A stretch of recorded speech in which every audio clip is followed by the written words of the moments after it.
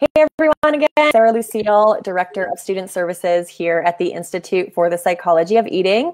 And we are live again today with Peter Craig, who will be sharing more about his work in the world as a graduate, but also as someone in the counseling space, and how he has taken his training in eating psychology and mind-body nutrition into his own practice in a way that I think a lot of other counselors would appreciate hearing about. So if you are a counselor or your work is in mental health, I think this would be a really great interview for you. And also, if you're in the comments, let us know where you're tuning in from and post any questions, and I will read them aloud when I find a convenient way to do that. So Peter, I'm going to turn it over to you. Why don't you tell us more about who you are and what you do in the world? Sure. Thanks, Sarah. Thanks for having me. And hey, all the IPE community, I love you guys. It's great to be chatting with you. I did the training in 2015, became a certified coach in eating psychology, and I was also going back to school in psychology, getting a master's in counseling. And when I looked at the master's in counseling curriculum, there's zero information on nutrition and physical health. And it was kind of disappointing to me to see that. And I think that's probably common for most mental health curriculum, even though more and more science is showing that the mind-body connection, the gut-brain connection is a very important part of our mood and health and so on. So I've been passionate about health and wellness for my whole life. And one of my mentors told me about Marc David and the program. And when I looked at it compared to the other nutrition programs I was looking at, it was just way more meaningful because it's getting to the root in my mind as a counselor. We're always trying to get to the root, which is not just about changing behavior, but about looking at what drives behavior, our emotions and deepest core needs, existential, even spiritual. And so it's really exciting to get to work with clients and explore some of their deeper drives around who they are as a person and how they feel about their body and how they feel as an eater. And so happy to talk more about that. Awesome. Thank you for that. And when you say you enrolled in the training and saw that there was a need in the counseling space to be able to feel, I think, equipped to have these conversations, which I completely understand. And I also am curious, was it coming up for you in your work with others? Or was it something that you were passionate about that you wanted to create a practice around? And how does it come up for you now in your work? In other words, are people coming to you more for health, or are they coming for counseling services and this is a skill set that you bring to the table? Yeah. So first question, I think, is I was more interested for my own well-being and as becoming a coach. So actually just becoming a certified coach was a big appeal of the program. I felt very inspired by Marc David from what I read, and the Institute and Emily Rosen, of course. And as a man, and specifically, basically just eat whatever, don't care about your body, eat as fast as you can.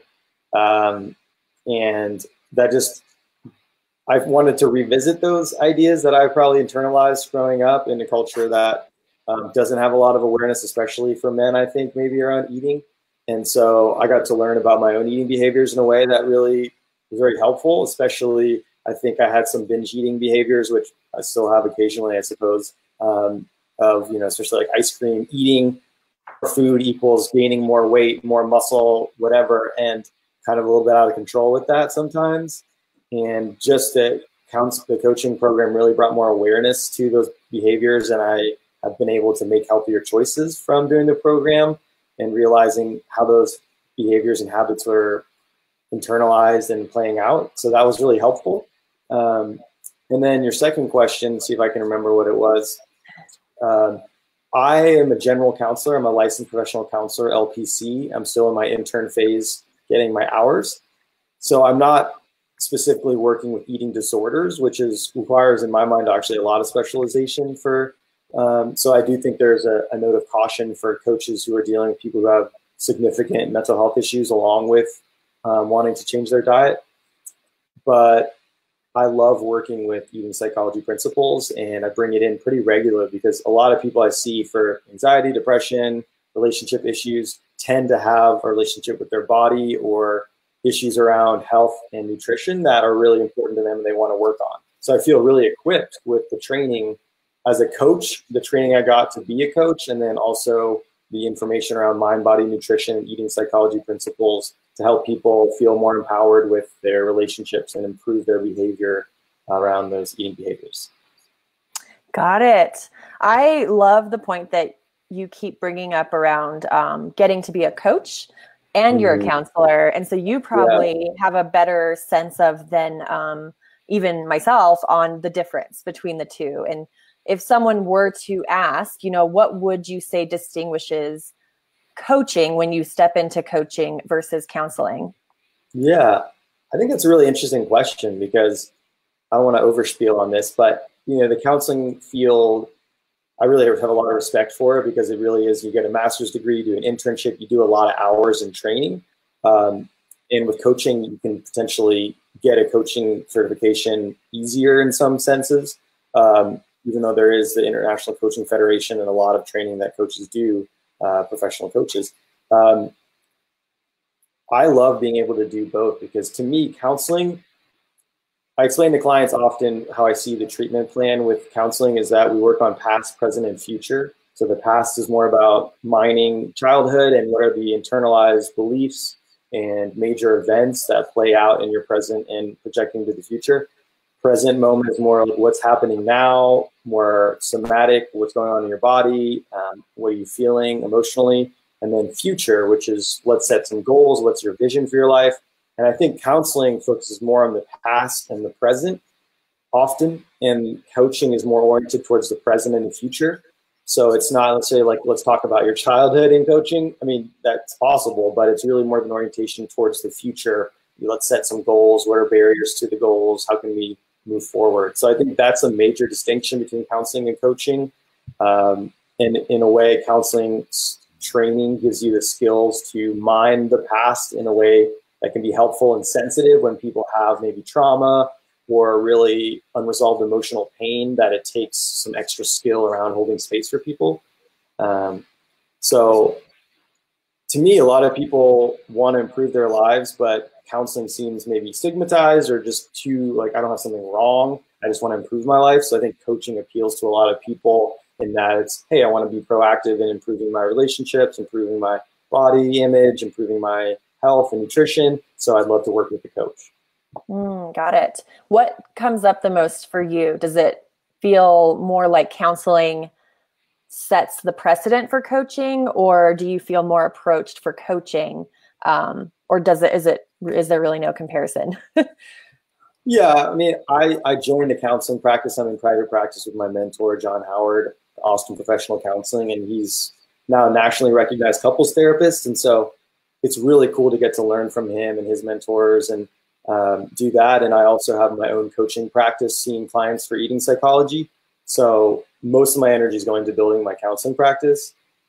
And I also enjoy working with coaching clients separately. And then a lot of the clients I work with in the counseling office, I bring in, like I said, eating psychology principles and do some coaching, because I think a lot of people are actually frustrated with counseling when it's a bit too, let's just talk about the past over and over again, and then that nothing happens, which actually I hear a lot of my office people say they just talk the whole time and their counselor's like, and then they leave.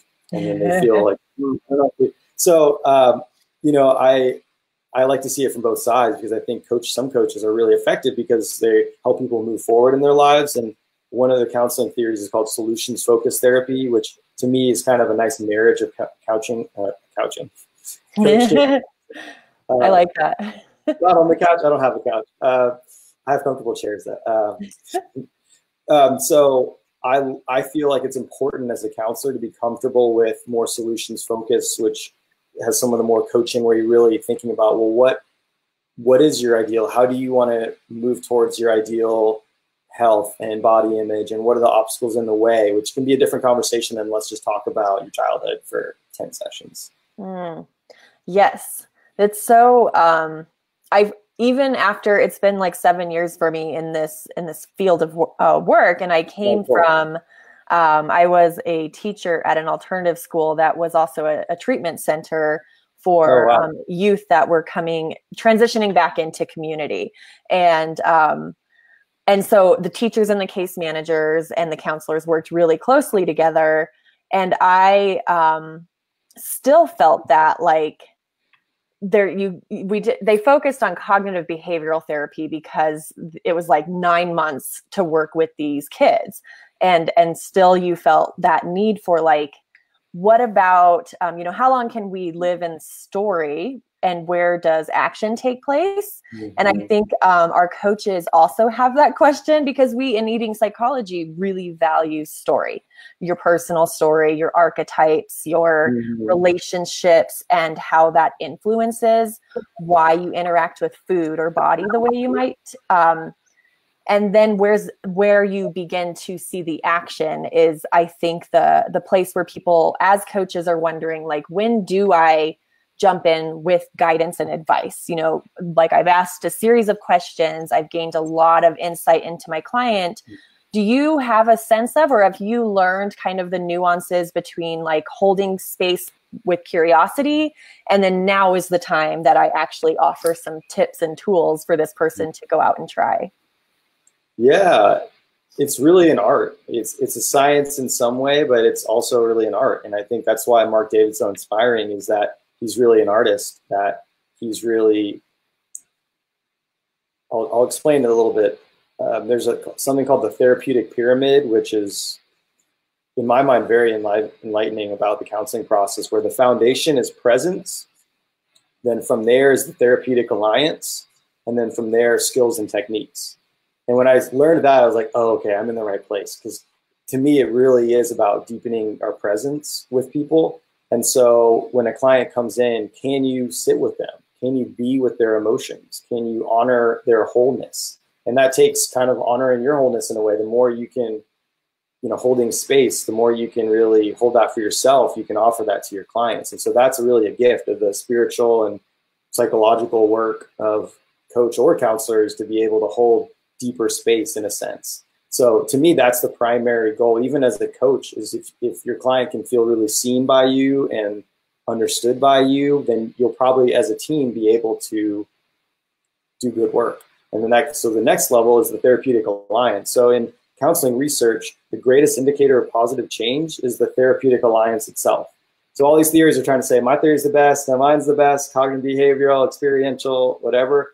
And the research continues to show it's really the relationship that is the context of healing for most people. So I can imagine for coaching, that's similar, maybe a little bit different, but similar.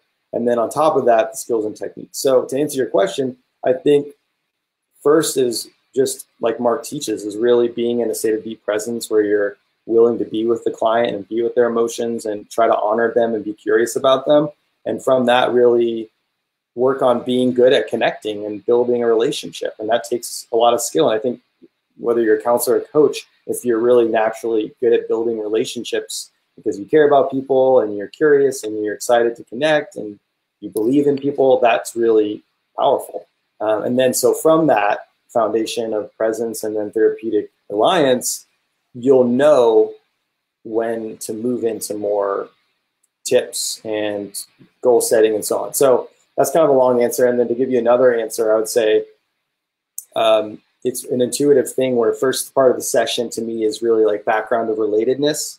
So in my sales training, it fits counseling and coaching of, you want someone to feel how, more casual conversation of directing, not as much pressure like, hi, why are you here? There's an art of just getting to know someone a little bit and feeling connected, and then moving into more deep work, which I would say the first phase of counseling and even coaching is curiosity and where did this start and why is this happening and what have you tried and how's it been? And that can take a lot of the session, even most of the session. And then after you do that, you can kind of weave some themes together and feel like you have a little bit of a treatment plan for the most meaningful work with them. Again, collaborating. And then so that can lead towards the end of the session, typically laying out a roadmap of maybe how you see things and what you think might be helpful and getting their collaboration on action steps moving forward. Yes. That was such a great answer. I love that. And it made me think of you, the practitioner, also, because I imagine you know what it's like to go from session to session. And hopefully you have like time to have some of a moment to gather your thoughts before the next person. But yes, I know that feeling of like transitioning from, because you're really immersed into one person for, an hour and a half, and then you're going into the next person's story, and you really want to maintain that level of presence and connection. And at the same time, I'm curious if you've figured out for yourself the best way to also take care of yourself so that you can do that, and you're not feeling that like common coach or counselor fatigue that can come up when you're always immersed in someone else's energy. Is there anything that you've learned that does not work for you? And then how have you learned to balance it out? Yeah, great question. Compassion fatigue is a real thing, with nurses or coaches or counselors. Your brain can only handle so much empathy, so self-care is it's almost a joke, but it's not a joke at all. Like self-care, you're doing your self-care today. I'm very committed to self-care, and I've had the fortune of being supported by my family and friends a lot, building my career with this. And so I've just always made that a priority. And I get some people, if you're working full-time and you're going to school and you have a lot of responsibilities with family, it's hard to take time for yourself. But I would encourage everyone to really even just do one step, coaching-wise. What's one little goal you could set around blocking off an hour to go for a walk or do something nice for yourself? Or for me, there's kind of body, mind, spirit, self-care. So physically, am I exercising? Am I eating well? Because, as a counselor or a coach, you're on the move a lot. If I eat out more, probably not getting as good nutrients. So can I cook at home more, go to the grocery store and get all my organic goodies? And then mentally, am I enjoying my work? Am I taking time to learn about things that are not work that stimulate my mind? Relationships. Do I have friends I can kind of vent with? Because obviously my partner or family, you can do that, but you don't want to overburden them. You want to have ideally a friend network to distribute and offload some of our stress, and also create emotional connection through sharing our struggle with people. Vulnerability, that's a big element we could talk all day about. And then, spiritually, emotionally, are you taking time to, practice spiritual practices or do your meditation, or just nourish yourself in ways that feel best? So, yeah. Yes. I like the, having a network. I feel like the alumni group for the graduates of the Institute was really special to me when I was a graduate, for I just had this session. I don't know if I did the right things, or really having a place to go was so important, which made me think of that initial period when you're coaching, some of not just like the self-care needs you need to feel like present and balanced, but your own self-doubt you might have, or, like fears, like, am I going to be good at this? Did I say the right thing? I think that's come up for every coach I've ever worked with or mentored. And I'm sure you can relate. I still go there sometimes. Is there, what do you do in that case? I know you mentioned you have a mentor as well, which I'm curious about that relationship. And what did you learn to do for yourself in those moments of self-doubt? Yeah, that's a really important question. I'm glad you're asking all the great questions. Really, it's important to build community and to be a part of the community, especially around, being a coach or being a counselor. That's something I've really worked hard on. I was the social chair for my grad school and our counseling organization, so I'd throw happy hours, which is an excuse to have a beer, but really it's more of just getting to connect with people and de-stress, but also relate and share our struggle.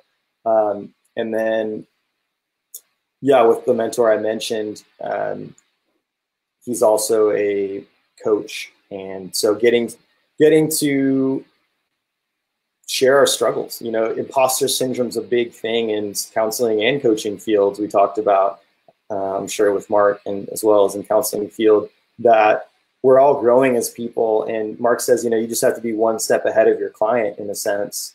And I agree with the spirit of that. And I think also life asks us to really go at our highest potential. So surrounding ourselves with people who believe in us, who see our highest potential, who challenge us to grow, that can be really supportive in the process of growing as a coach and growing as a person.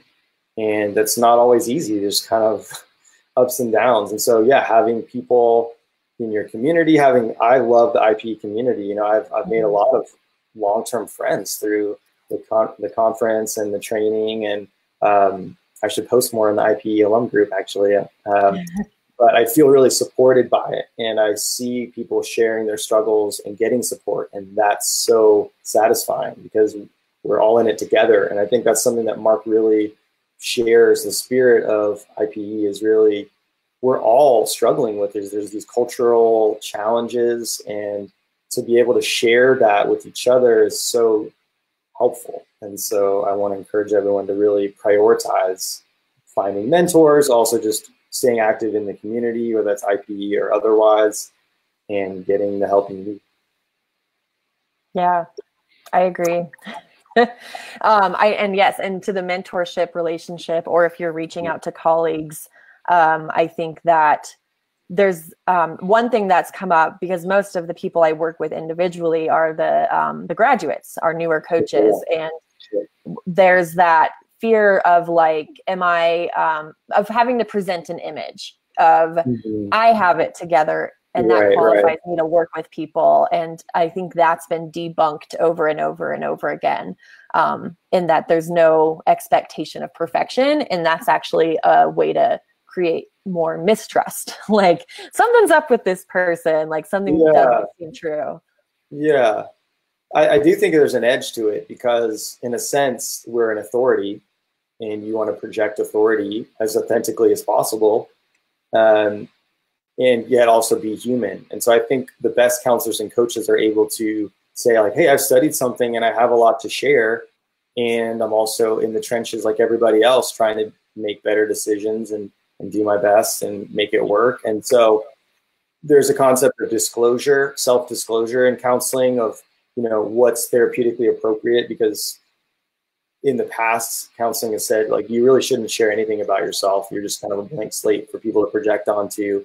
And that really is changing. The more modern, postmodern counseling theories are saying, well, no, actually, your humanity is a really important part of the relationship. And if you're too pulled back, you know, if people ask you like, oh, you know, tell me about, you know, do you have any brothers or sisters? And you're like, why are you asking that? It's like, you know, that doesn't work for a lot, especially millennials like myself, I guess.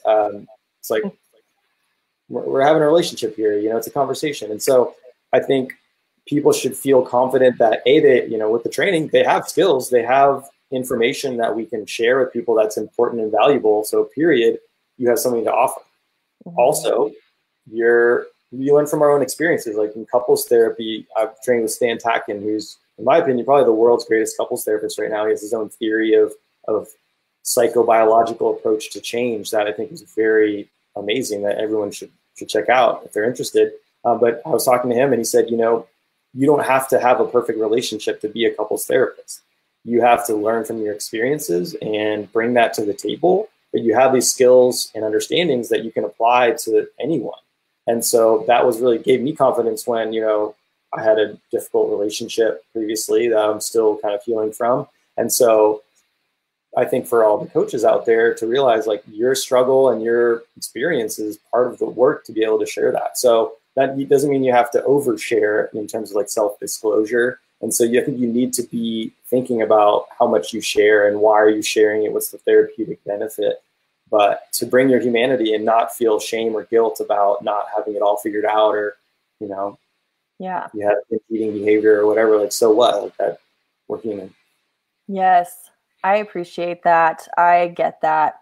Yeah, and I've loved seeing the counseling field evolve around that too, as a client, and also, and we got that a lot, like at the school where I worked, there was that like towing that line of like, the kids want to know who you are. And it always felt strange to have to pretend to have no life. Just like, I don't live at this school. Like there's something that happens after school. And we really like confronted that, and it truly did reshape relationships in a positive way to get to say like, oh yeah, I have kids, because then they're like, oh, you're not just teacher, you're also mom, and like you have, and I think that with my own mentors, I agree, like there's a skill to it, to like knowing if you're crossing a line, versus you're truly just connecting with the people that you work with in a very personal way. This conversation has been a lot of fun. I love the way that you describe your work. I appreciate how you've brought eating psychology into your work, that you coach and counsel. And I'm curious, are you online? If someone wanted to reach out to you, or if they had further questions, is there a way that they can get in touch? Absolutely. Yeah. My email is peter@austinprofessionalcounseling.com. So obviously you can check out my website with my mentor, John Howard, austinprofessionalcounseling.com. Feel free to shoot me an email. My Instagram is Peter Craig Counseling. I've got some eating psychology stuff on there sometimes. And then I'm on facebook.com/Peter James Craig. Feel free to reach out there, and I'd love to connect. Awesome. Well, thank you, Peter, so much. And thank you everyone who came live, and those of you on the replay. We appreciate it. We'll continue to check comments, and we'll see you next time. All right. Thanks, everyone.